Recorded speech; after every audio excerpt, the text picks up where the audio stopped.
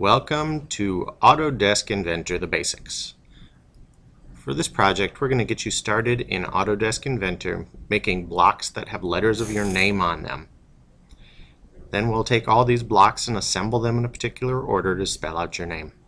On your desktop, find the icon or shortcut for Autodesk Inventor Professional 2014. It should look like a letter I on an orangish red background. If you double click that, it will take about 30 to 45 seconds to open. It loads up all the plugins that are associated with the program, and then it'll start with a splash or welcome screen like you see right here. What's nice is that it does list all your recent files, so you can go back quickly if you're working on a project and get back in there, and then it gives you the option to begin a new project or open an existing project that you've been working on. Okay. Right now I'm going to close this so that we can see the other screen in the background. Usually when you start Autodesk Inventor, you see that there's the giant letter I up in the corner, and then there's a new button. If we want to get started, we always go up here and let's click on something new.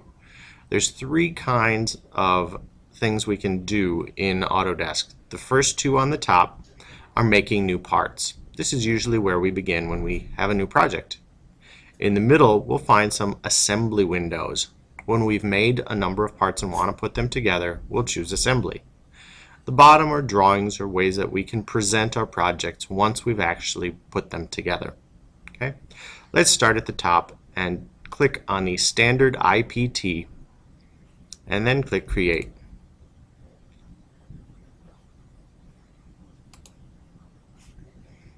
It may take a few seconds as it loads some of the background programs and all the features that we want to use.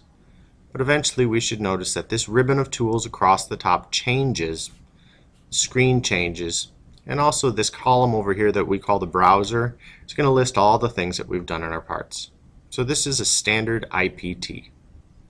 Whenever I begin, I want to start again in the upper left hand corner and make a sketch.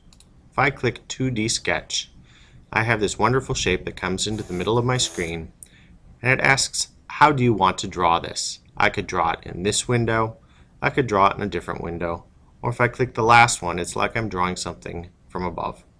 It doesn't particularly matter which window you select, but I always try to pick the same one. This is the one I'm used to picking. Okay. Once I click on that, I do notice that the tools change, and now I have some drawing tools that I can use. You'll notice the word drawing is right here. Okay. Since I want to make a cube that is 1 inch by 1 inch by 1 inch, I'm going to click on the rectangle and I get to start drawing.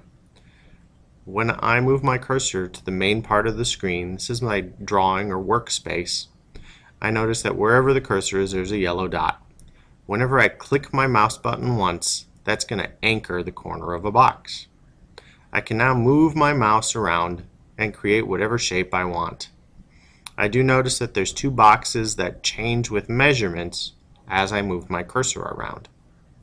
So I want to begin by typing in the correct values for each of these numbers. My box is going to be 1 inch by 1 inch.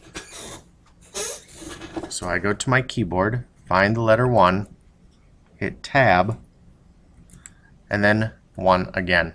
This gives me a 1 inch by 1 inch square. I have to press Enter for those changes to take effect. Now on my screen I can see that it does say 1 inch by 1 inch. If I'm done drawing, and I am, I'm going to go to the upper right hand corner. There's a large green check mark that says Finish Sketch.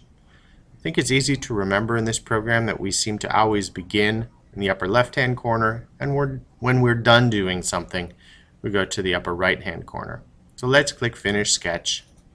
This gives us a more three-dimensional view of our square, and we can now make it three-dimensional.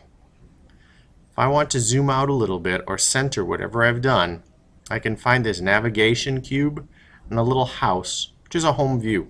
If I click on that house, it zooms it out so that I can see the whole box that I've sketched.